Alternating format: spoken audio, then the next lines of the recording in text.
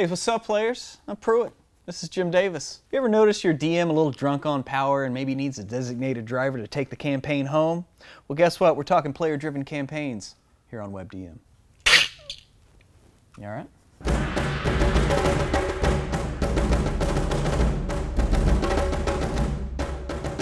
Player-driven campaigns. Why do you want to put the players first as a DM? What's the benefit there? To me, the benefit of player-driven campaigns is bringing the rest of the table in. Mm-hmm. And it's less about, like, poor Dungeon Master doesn't have any input. They don't get to have any say in how their campaign's going. The players are just going to dictate the way everything happens with the setting. And, oh, woe is me, all of the great and wonderful imaginative things that Dungeon Masters get to do, I don't get to do. There are games that are like that, where world creation and world building are collaborative and group-based, and there are even some games that everyone's a GM, basically.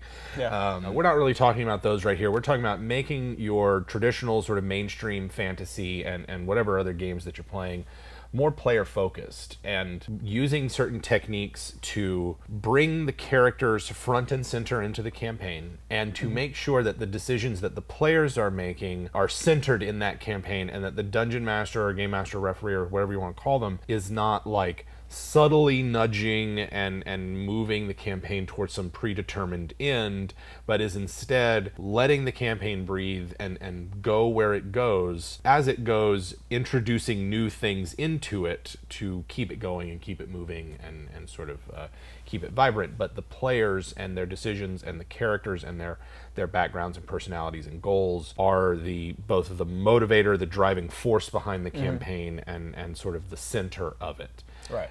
The opposite of this style would be we're playing through the DM's novel kind of thing. It's the straight-up railroad, right? It's the straight-up railroad. Although, to be fair, a hyper-focused campaign with characters that gel together, that they have a goal in mind that they want, they pursue it without a lot of tangents or getting distracted, and they communicate that clearly to the DM, the end result of it looks remarkably similar to a railroaded campaign, right? It does. The end product looks as though it's they were always doing the thing that the DM wanted them to do. But if they willingly bought the ticket for each leg of that journey, sure, yeah, if that's what they're on, than like forcing people on a railroad, right? They want to walk across the country, and you go, no, you need to stay back on the tracks. Right, got to stay back on these tracks. That is true, and linear play.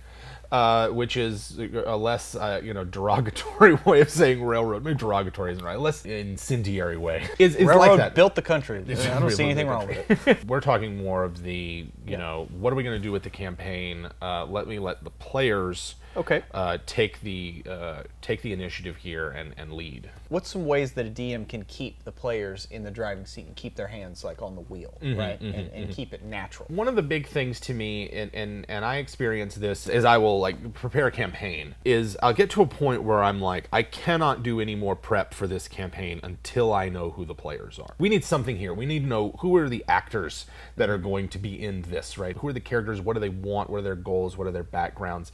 If I'm over here creating like an intrigue-heavy urban campaign with light combat and lots of politics and messing about in the criminal underworld and things like that, and my players are over here going like, man, we're psyched to play these like mighty feud warriors who are going to do battle against their enemies, then that's a mismatch there, and I'm wasting my efforts in preparing a campaign based on like intrigue and politics and backbiting and scheming and things like that, when I've got a group of players who are itching for a game of kick down the door D&D, or vice versa, right? Maybe they're really feeling like, I want to play this thief to the best of the ability, climb the ranks of the Thieves Guild. Talking to the players before the game starts, before there's even a session 0, and just like communicating this information to them.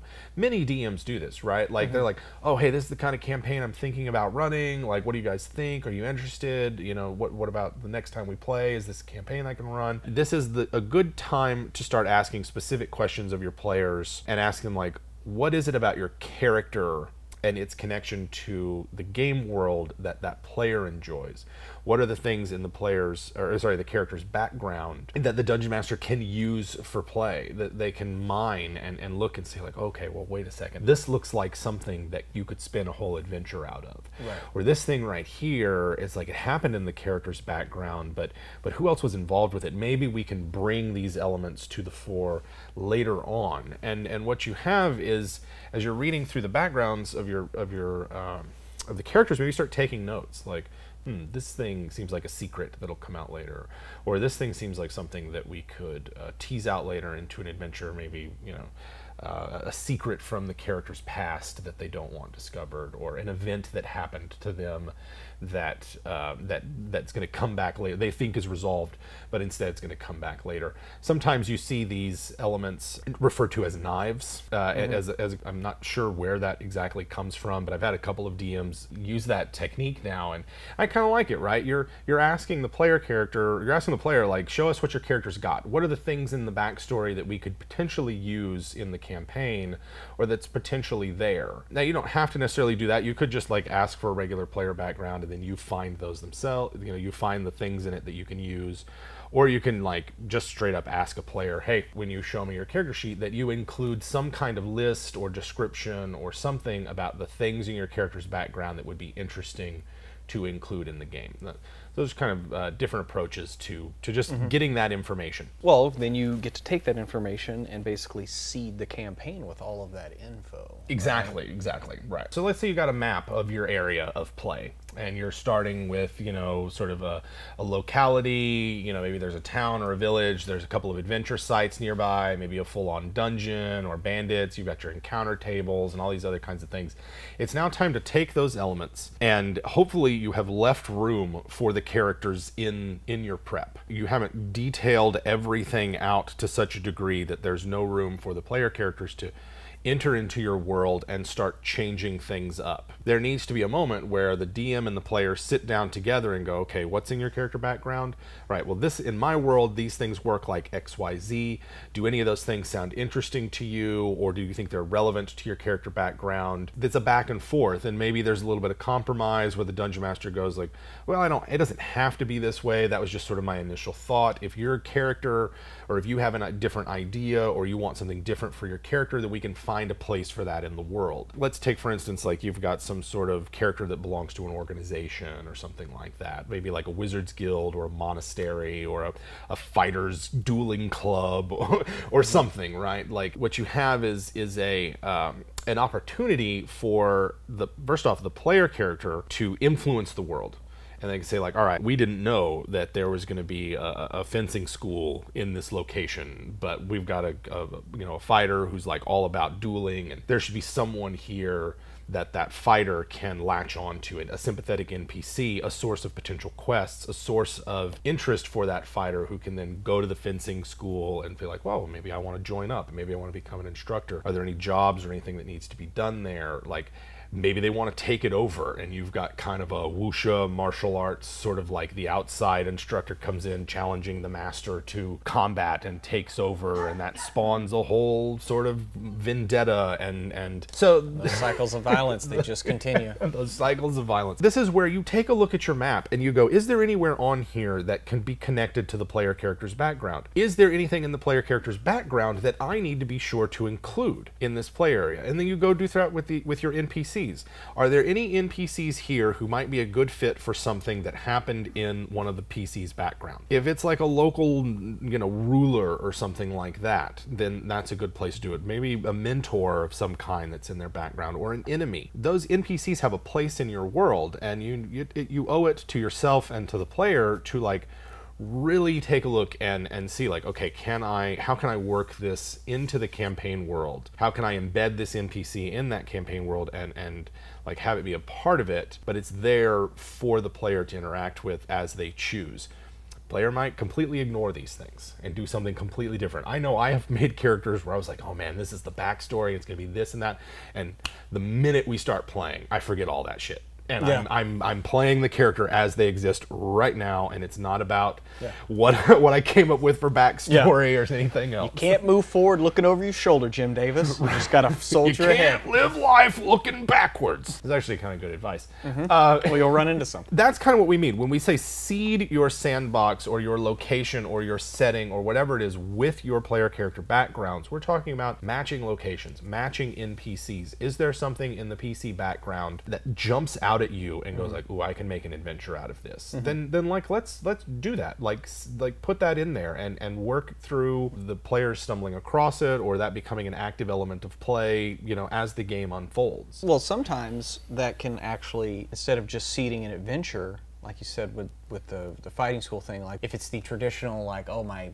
master, my whatever was killed, that can be like the whole source of a campaign. That can focus your campaign, and like this character, their whole goal is to get to the end and kill that guy. Right. And it just so happens the rest of the party, like, oh yeah, that's the guy, that's the Baron that's suppressing this land, and we need to take him out anyway. Right. If you're creating a dynamic campaign world where things change and things develop, and your NPCs have plots and motivations and goals that are going on in the background, and you've created like a timeline for your campaign that's like, if the players do nothing, X, Y, Z events will happen.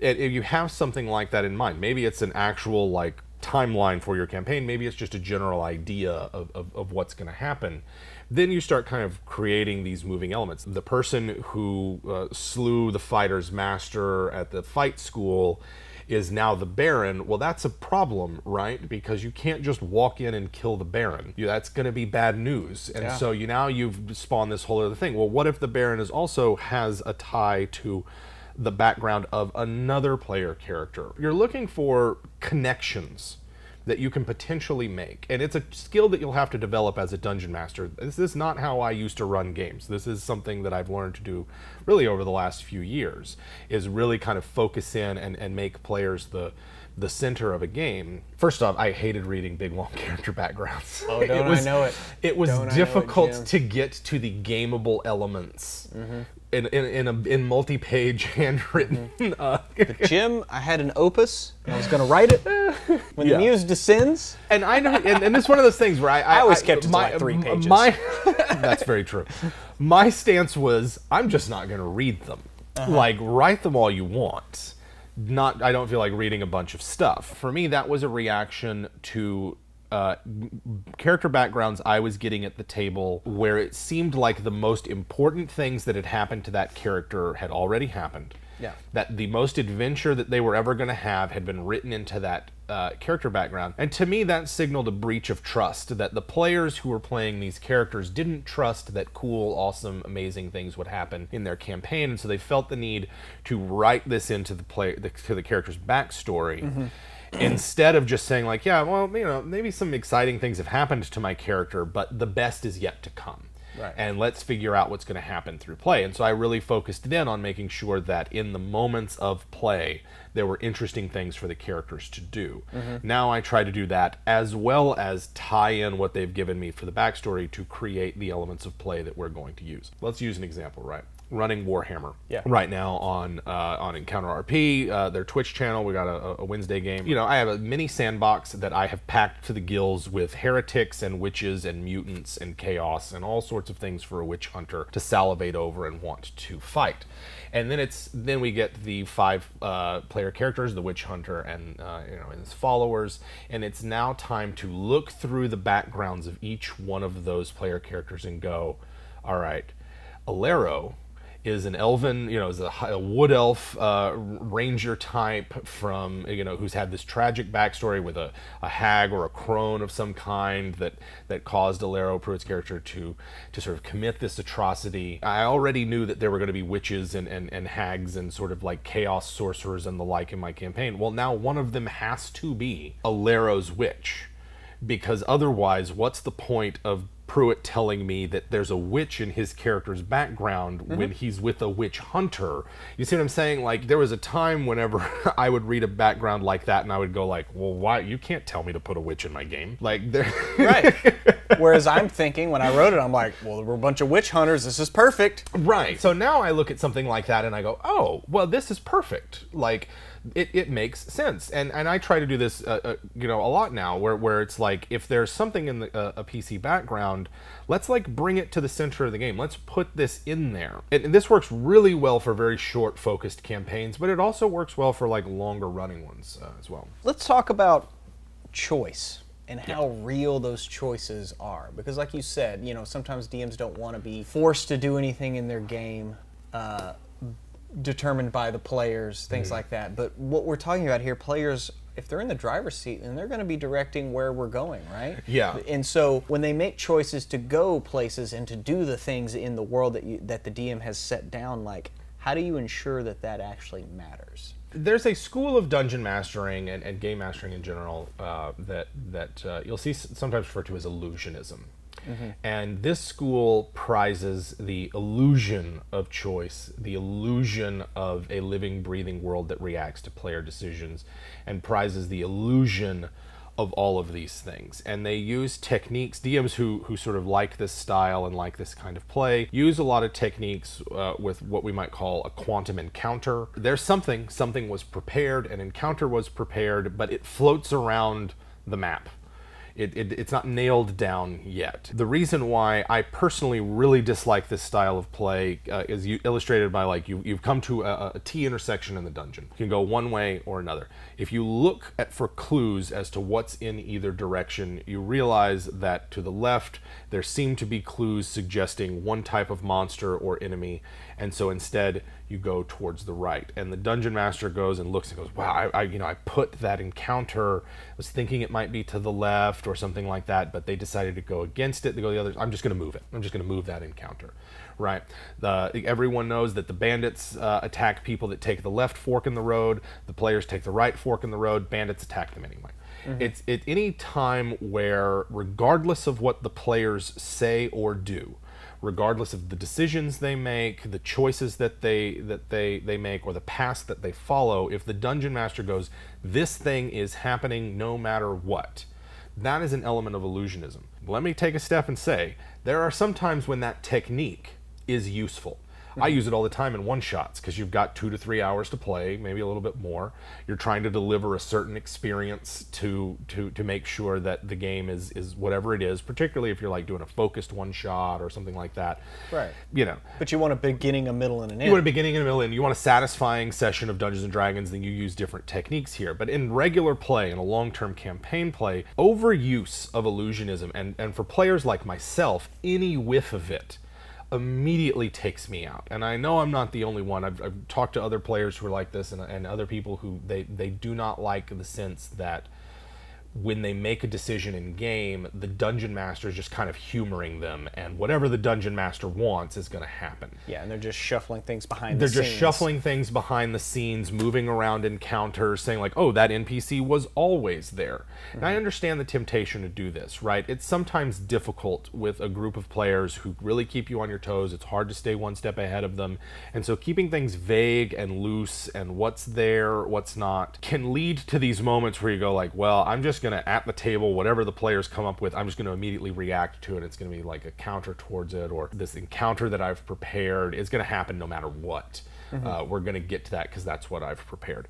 That kind of illusionism, that kind of forcing an encounter, it really does damage to the bonds of trust between player and game master if they find out, and if it's not something that the party was like okay with to begin with, Well, and there's also a few other things that DMs have been known to do, and we've discussed them before in other shows, but it's worth mentioning here again, but like fudging, fudging or dice. altering. Yeah. Maybe it's because you are so focused on the players getting to where they want to go, you're going to fudge just to help them along. I mean, is that even okay? I don't like that. Here's the thing. Would you accept it from a player?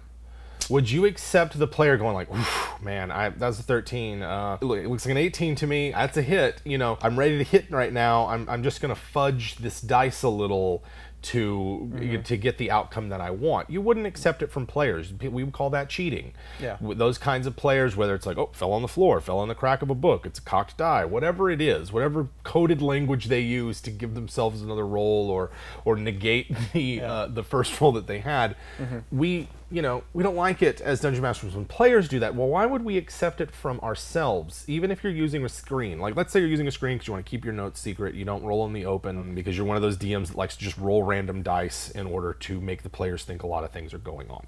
Legitimate technique.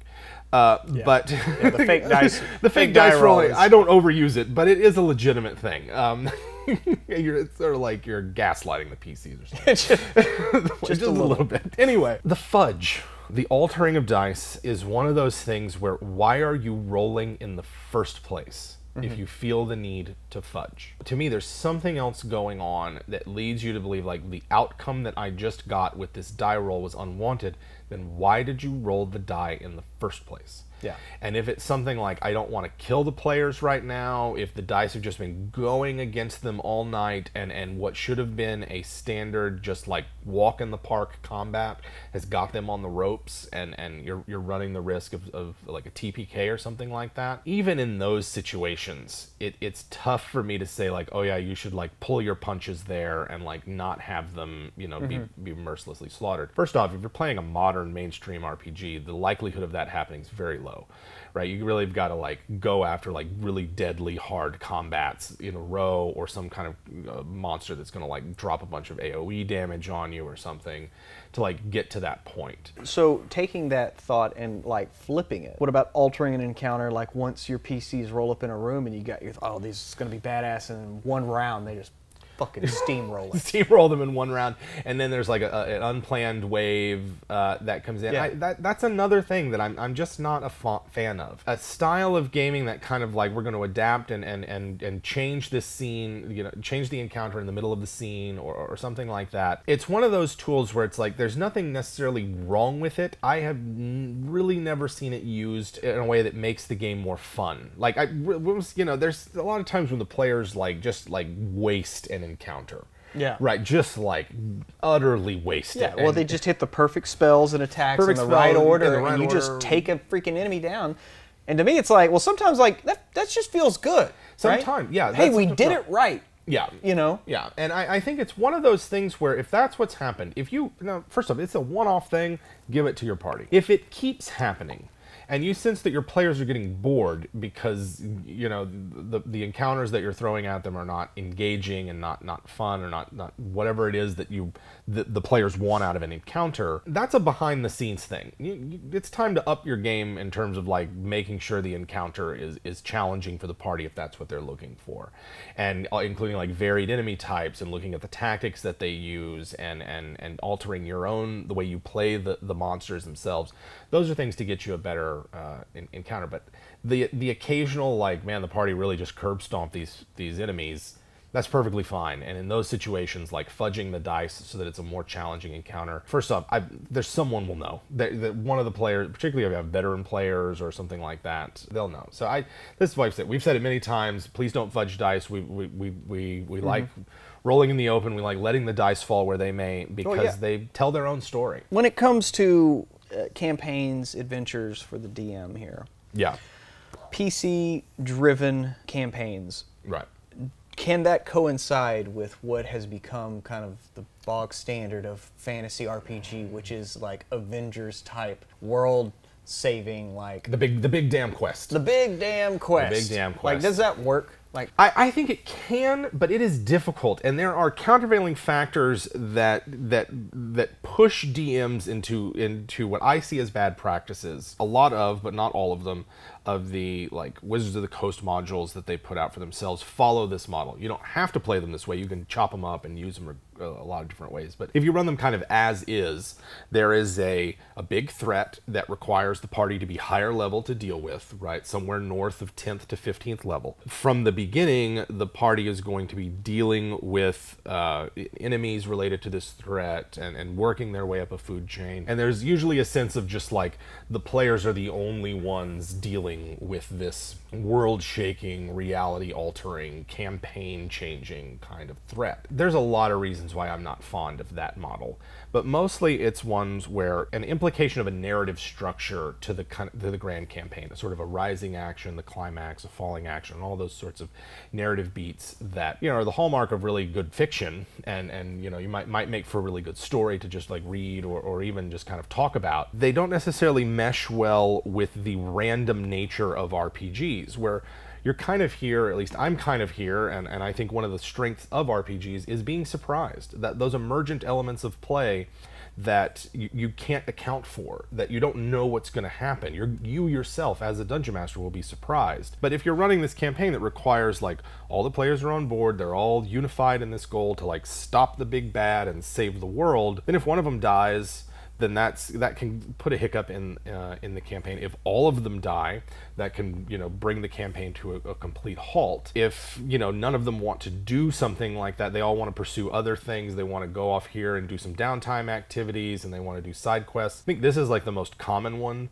where it's like there's a sense of urgency to the campaign. The soulmonger is killing everyone who's ever been resurrected. The Tiamat's going to return, or the demon princes are out of the abyss and attacking everything. Like, we must do something now. And that doesn't leave a lot of room for the madcap, zany adventures that I find almost all of my like favorite role-playing and Dungeons and Dragons stories comes from just like we were just messing around and this happened, and then we had to open the portal. We had to clean up this mess, or we were just like, we're poking around this dungeon and found this thing, and so many things that happen just by happenstance and randomness and chance and dumb luck and the weird alchemy that is playing the game and letting things emerge from it that's going to alter it. And something to support that argument, the knocks against the Marvel movie universe, and how you can't have any kind of personal, like Jane never shows up for Thor and everything. Well, he's too busy saving the world all the time. He can't fit in like all that, personal backstory shit, right? Right. So, I mean, I don't know. Yeah, exactly. And I mean, unless you've got a party that's like all of them have created backstories that tie into the grand campaign, and you've been doing a lot of behind the scenes metagame work before the campaign starts to like make sure it merges and meshes, that's a situation where you can. But if you've just got like some players who made some characters and they're just kind of there to play and they want to meander and wander and do all these things, and you keep trying like pushing them along for the grand campaign, you're fudging rolls, you're altering encounters on the fly, you start negating player decisions. Yeah. And this is one of those things that once a player decides to do something and the Dungeon Master decides, I don't like that, that's not going to happen, and they don't take a moment to just say, hey player, what you're doing right now isn't really, I'm having trouble making it work for my campaign. Can we talk about it? If they try to like subtly alter the course of the game, some of the most epic meltdowns at a table have resulted from that kind of like attempting to manage the players. Yeah. Right. Well, I mean, you're subverting the player agency in the game, therefore there's no reason for the player to be there. To be there, right, exactly. And if it's just like running through the Dungeon Master story, it's not a fun, engaging way to play. There is a place for Dungeon Master creativity. There is a place for the Dungeon Master to interject their own opinions, their own ideas into it. This is not about completely ceding the field to the players and you are just the mere passive entity at the table. It is about making sure everyone gets a chance to collaborate and everyone has a chance to have their portion of the narrative that's being created at the table through play as an element of that, and not just like, oh, it's the Dungeon Master and the players are left to kind of scramble for some way to connect to the setting and world and find relevance and meaning in it. It's the Dungeon Master going like, here's a par-baked setting, let's get your characters in the mix, finish it off, and play, and we're going to hit the ground running. Right. And some of the most amazing gaming I've had has come from this style of game, of player-centered gaming. F&A, man. F&A.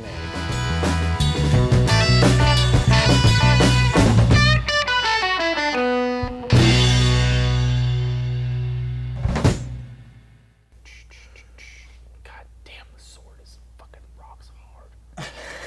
God damn. Like... Well, and what I love about the sword now is they have enough albums that now I could just keep listening to them and not get tired of them. Yeah. Because I've even gone back and listened to High Country again, and it's still my least favorite, but there's still a lot of fun songs on there. Like, I get what they were trying to do. They want to do a more mellow, chill rock album. And they have every right to do that. I'm glad that they did. No, I don't begrudge artists at all who want to do something different. Now that it's like, you know, squeeze every ounce of imagination out of your brain and put it up on a video, it's just like, fuck, I'm going to do whatever is exciting for me. You guys can go deal with it. Yeah. There'll be another video, there'll be another album. I used to work, there'll be another video, another album. But But goddamn, Use Future's so good. Yeah.